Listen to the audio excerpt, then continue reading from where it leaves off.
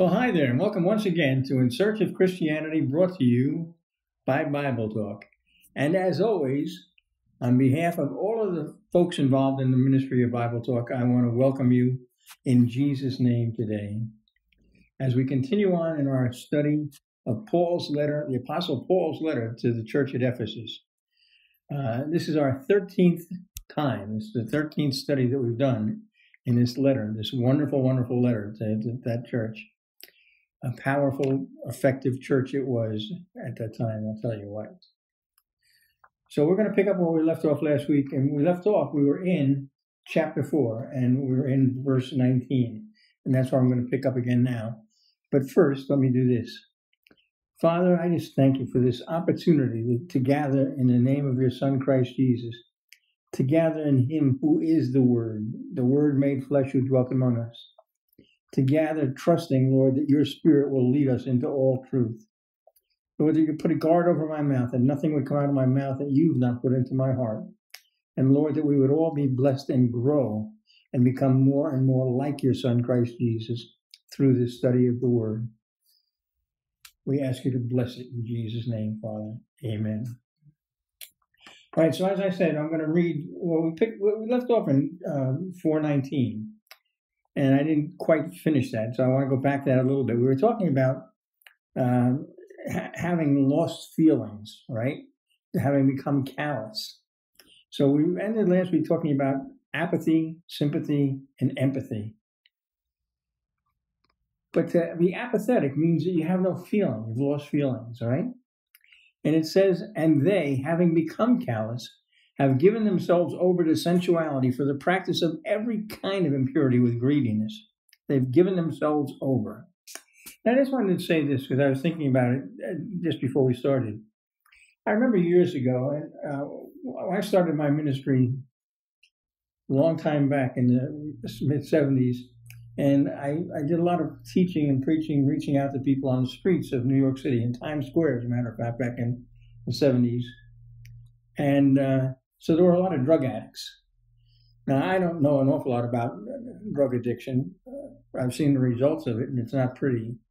But one of the things that I've heard, and I believe to be true, and you can check on this, is that, for example, cocaine, which gives people a flash of whatever, this pleasure, and that's why the problem is that with cocaine, it kills the ability to feel pleasure. They lose their feeling. So what they were starting out to do has turned into a complete lie. And because of it, they've lost their ability to feel pleasure. So what do they do here? Having become callous, they've given themselves over to sensuality for the practice of every kind of impurity with greed. Why? They're seeking something that they don't have. So maybe in the beginning, get a little rush. You think it's all going to be, but it falls apart. Because the devil is a liar by nature and the father of lies. So the promises he makes, he cannot keep. And it was so here. They've given themselves over. When the Hebrews chose to worship the golden calf, remember in the wilderness? Moses had gone up the mountain, and he was delayed coming down from what they wanted. So while he was getting the commandments, the people below, it says that they were eating and drinking and singing and had risen up to play. That's in Exodus chapter 32. Go read it. By the way, it's really a good thing if you take time, just jot down little notes so you can go back and have conversations with the Lord. Do your own study based on what we're saying here and doing here, right? Because it says there in Romans chapter 1, Romans 1:24, I'm going to start at. Therefore, God gave them over to the lusts of their hearts, to impurity, so that their bodies would be dishonored among them. For they exchanged the truth of God for a lie and worshipped and served the creature rather than the Creator, who is blessed forever. Amen.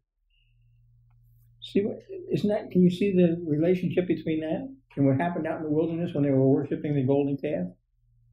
Now what they're doing is they're trying to get a feeling, they're trying to get something here. So they chose to give themselves over. But God had given them over. You see, it was about worship, and it's still about worship today, right? In that case, it was a case of bad worship, worshiping something other than God, which was one of the commandments that God gave Moses while he was up on that mountain. The result was sexual perversion. That's what Paul is saying in Romans, right? Giving them over to a depraved mind. And now in these perilous last days, those actions of lust and greed and perversion, they become an accepted part of the world culture. And unfortunately, that's true in much of the church system. Not the true church, not the body of Christ. But it's true that there's still out there homosexuality, perversions, greed has become pretty much accepted. Not only accepted, literally promoted in so much of the church today, the so-called church. Well, and I'm going to move now to Ephesians 4:20 and 21. It says, "But you did not learn Christ in this way, if indeed you have heard him and have been taught in him, just as truth is in Jesus." You didn't learn Christ in this way. How did you learn Jesus? How did you learn Jesus? I mean, thank God, there are many ways that you can learn about Jesus. Hopefully, through studies such as this, for an example. I mean, I hope that you're learning something about Jesus. But there's only one way you can truly learn Jesus. Not about him, but learn Jesus. And that is walking and talking with him.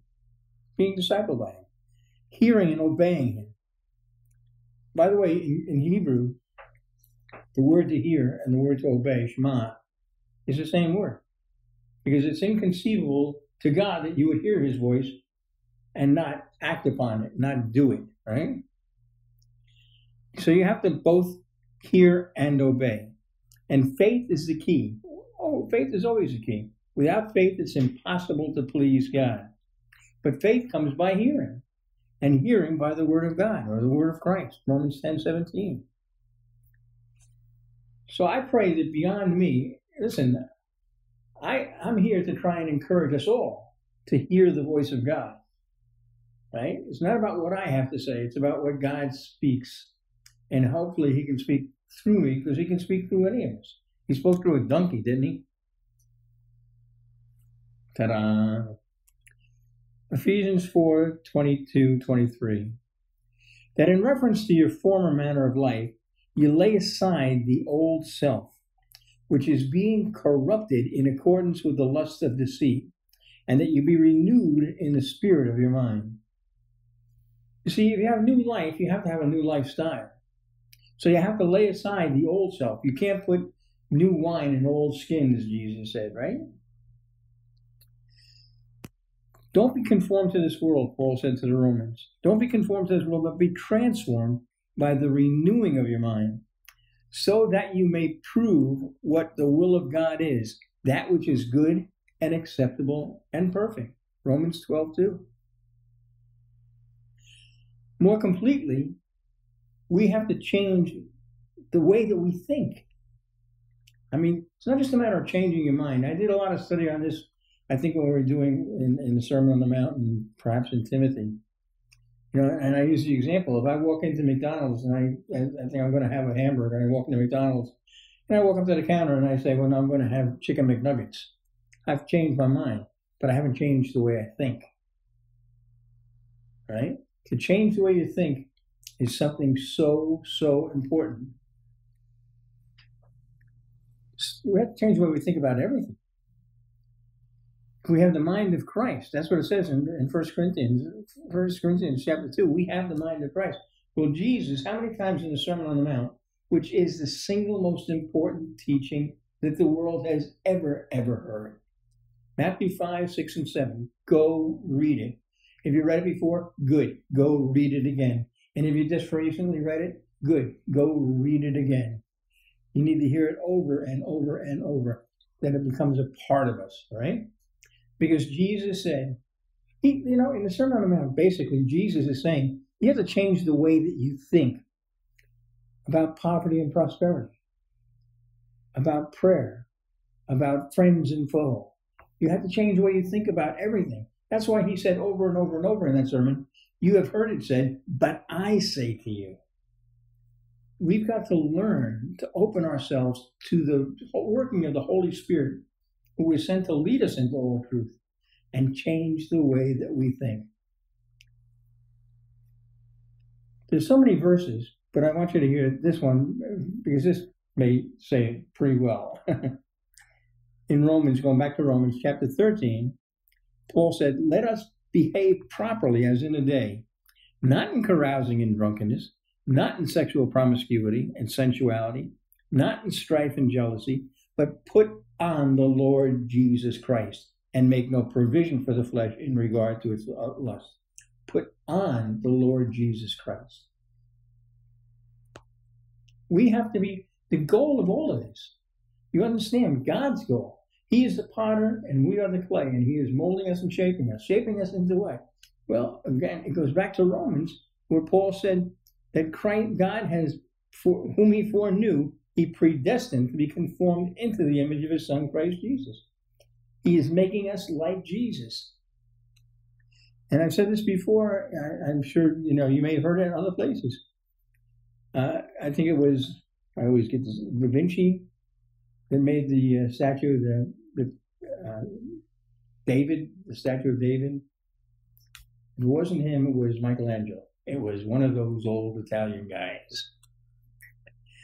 And somebody asked me, think about this. You take a block of stone, a block of granite, a block of marble, whatever it is, and you turn that big block into something like one of those statues they made. How do they do that? Well, they can see it. They have vision. And somebody asked him, whoever him was, and said, how do you do this? He said, I just cut away everything that is not David. That's what God is doing in our lives right now. He is cutting away from our lives anything that is not Jesus. So we wind up looking exactly like Jesus. That's a wonderful goal. And that should be the delight of your heart, to be able to see you becoming more and more like Jesus Christ. I just got word from outside here. My darling wife, Alice, said it was Michelangelo that did the David. Good going, Michelangelo. But not anything as good as what God the Father is doing in us right now. Okay. In verse 26, I'm up to chapter 4, verse 26, right? It says, be angry and yet do not sin. Do not let the sun go down on your anger. Think about it. That verse requires that there must be such a thing as righteous anger. If you can be angry and not sin, that's righteous anger. And again, I'm going back to Romans and what Paul wrote there. And he said in the first chapter, he said, for the wrath of God is revealed from heaven against all ungodliness and unrighteousness of men who suppress the truth and unrighteousness. Why is it? That's because that's God's wrath. That's God's anger. The anger of God accomplishes some wonderful things. It's cutting away the things that he doesn't like in our lives. Remember this. You know, my beloved brethren, this you know, my beloved brethren, but everyone must be quick to hear, slow to speak, and slow to anger. For the anger of man does not accomplish or achieve the righteousness of God. James chapter 1, verses 19 and 20.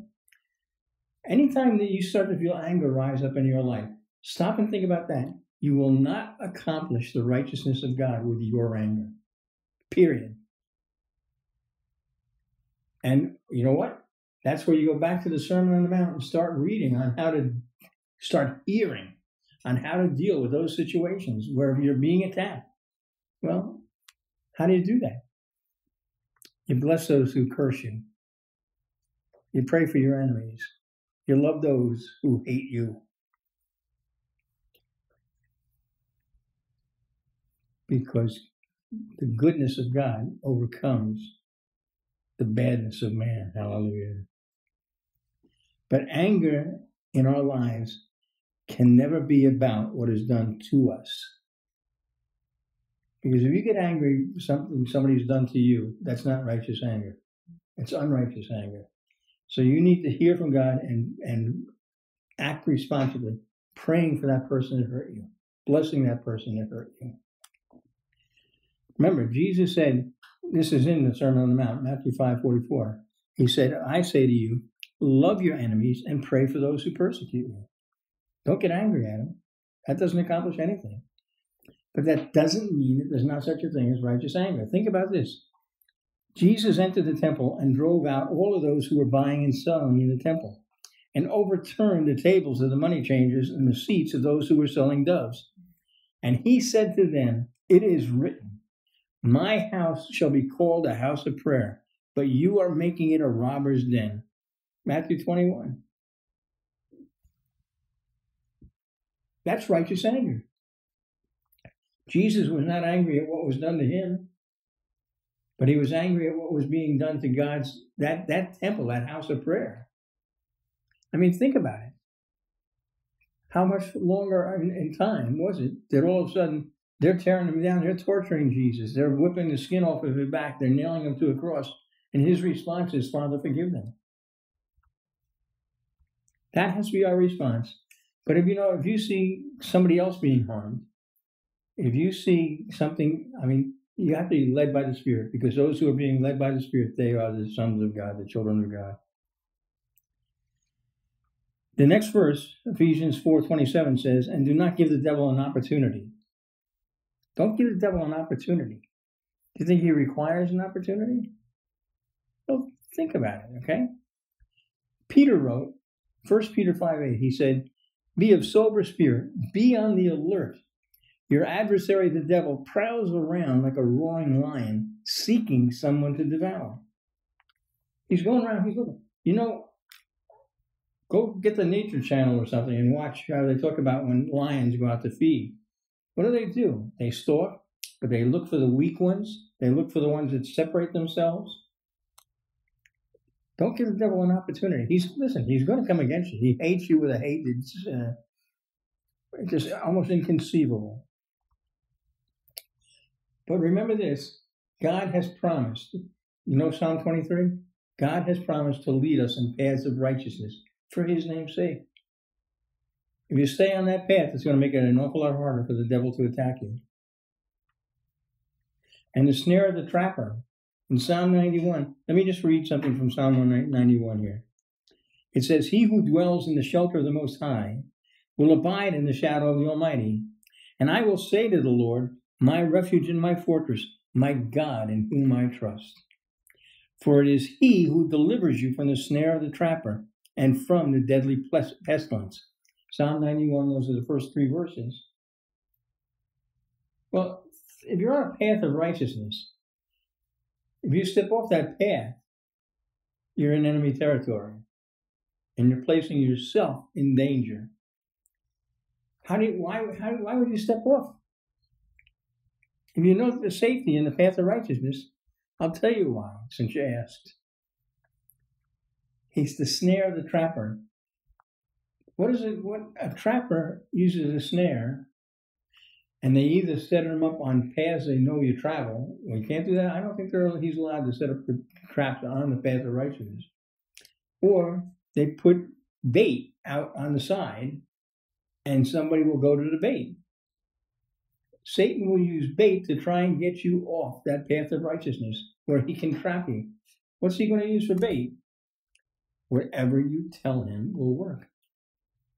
He's not a mind reader. I don't believe Satan has any power to read your mind, but he can listen in, and I'm sure he does.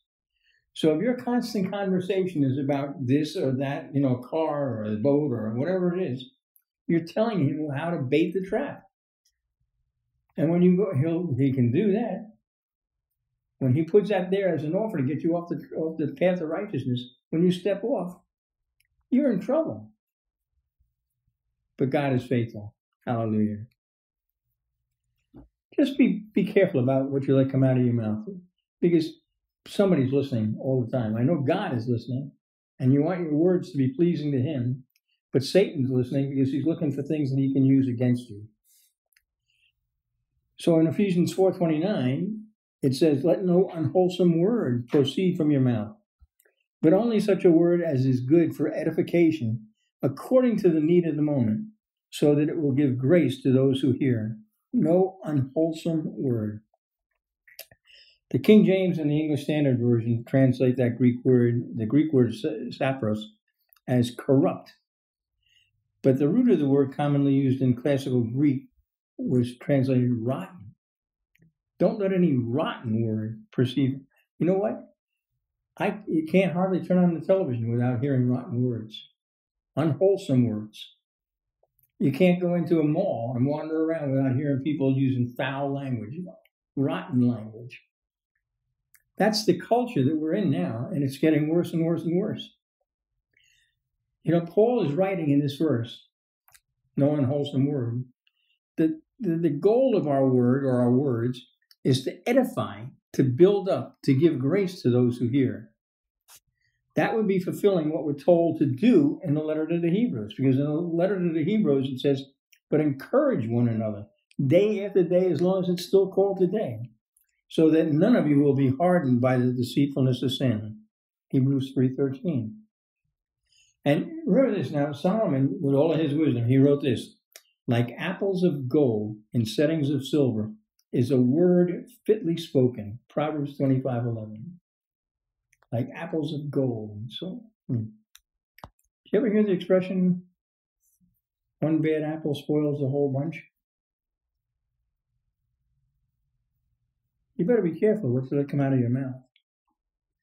Do not be deceived. Bad company spoils good morals. That's what Paul wrote to the Corinthians in 1 Corinthians 15. Something can corrupt. If you allow bad words to come out of your mouth, what's a bad word? You know what a bad word is. I could tell you, it's like, those are the words that my mommy would have washed out my mouth with soap for back in the day. And now, it's as likely that your mommy is using that same kind of language, because it has become acceptable in our culture to use rotten words, unwholesome words, unedifying words. You have to be on guard, because remember, life and death and life are in the power of the tongue, all right? So be good company and speak life into other people and their situations, because life and death and life are in the power of the tongue. You might also remember, and think about this, it says, let a man examine himself. What comes out of your mouth reveals exactly what is inside your heart. Stop and think about that. Out of the abundance of the heart, the mouth speaks. That's what Jesus said. So if out of the abundance of the heart, the mouth speaks, what comes out of your mouth is what's in your heart.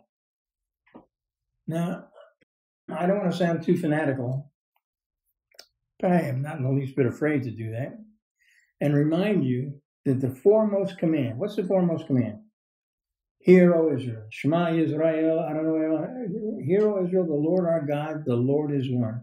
You shall love the Lord your God with all your heart, with your whole heart. Well, if you're loving the Lord your God with your whole heart, then the only thing that should come out of your heart is about God, the love of God. And yes, any place you are, anything that you're doing, your talk, your conversation should be seasoned with the love of God, right? If your constant conversation is about sports, about work, about money, about cars, movies, whatever it is, you're showing what your heart is filled with.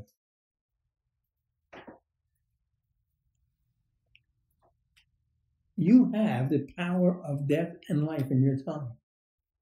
That's why, listen, I know what's in you. I can tell what's in your heart when I hear you. We need to be on guard. We need to put a guard over our mouths. David prayed and asked God to put a guard over his mouth, right? If you catch yourself and all your conversation, except on Sunday when you go into the church building, is about the world and the things of the world, you have a significant problem. So I'm not saying this for condemnation, but you know what? We need to be aware of what's in our heart and pray like David did. Create me a clean heart. Create me a clean heart. Get that stuff out of your heart, and it'll come out of your conversation. I know what's in your heart. You tell me all the time. And it's for edification and grace. To be built up. That's what edify means, to build up. And Peter wrote again, 1 Peter 2, he said, you also as living stones are being built up as a spiritual house for a holy priesthood, to offer up spiritual sacrifices acceptable to God through Jesus Christ. As long as you and I are here on this planet, we're being built up, or we're sliding down. It is not given to man to stay in one place. You're either going up or you're going down, but there's movement, all right? Because if there's no movement in your life, then you're stagnant. And that's as bad as sliding down all the time. Because in Zephaniah, in the first chapter of Zephaniah, he said, it will come about at that time that this is God speaking to him, that I will search Jerusalem with lamps, and I will punish the men who are stagnant in spirit, who say in their heart, the Lord will not do good or evil. The key to not being stagnant is movement. Move. Be on the move for God.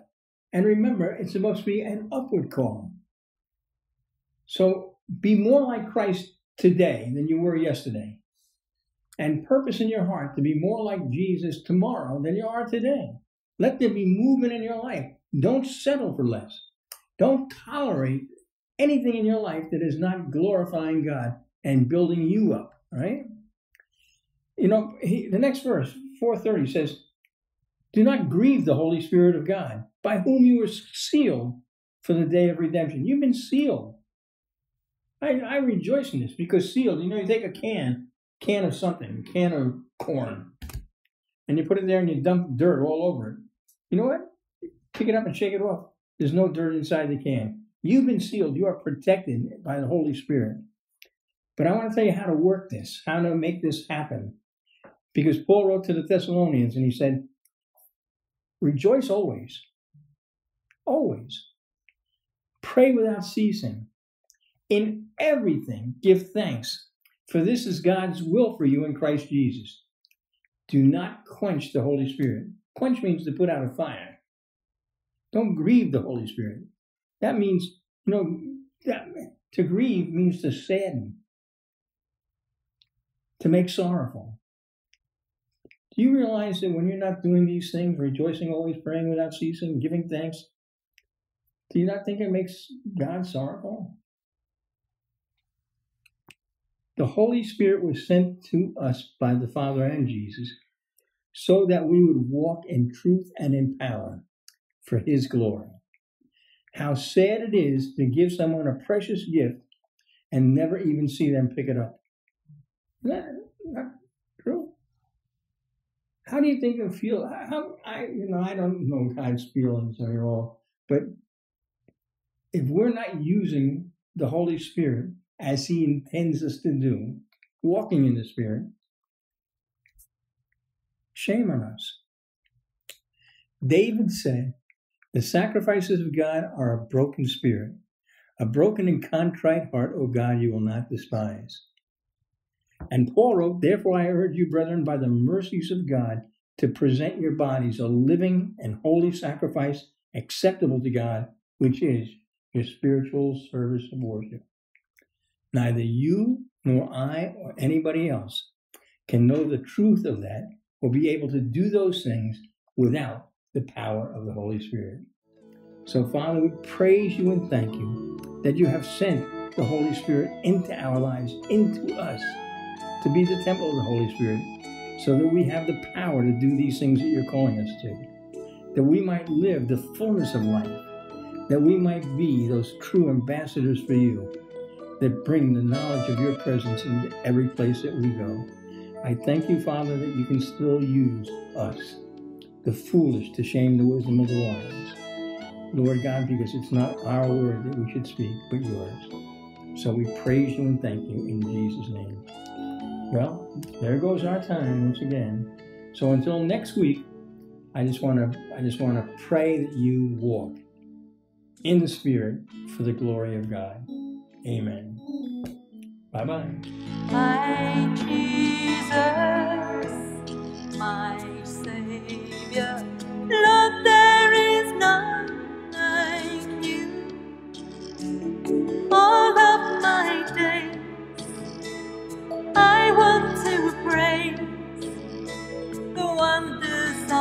of mine.